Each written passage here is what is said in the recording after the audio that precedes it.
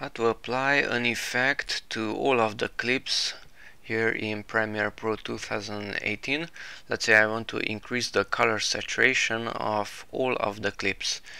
Okay, so go here to the left side to the project window and new item and adjustment layer.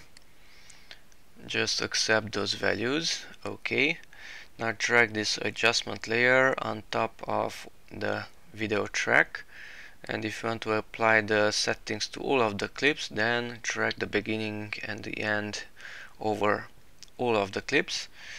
Okay, now let's go to effects and search for fast color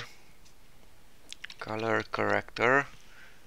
Drag this fast color corrector onto the adjustment layer. Okay, and go to effect controls, and here's the fast color corrector, and it has a saturation adjustment here, so let's adjust it, let's say to 130. Just type in the value.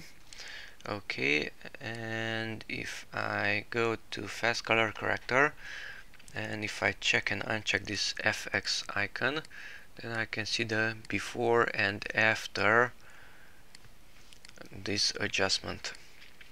Okay, so that's how to adjust the saturation of all of the clips on the timeline.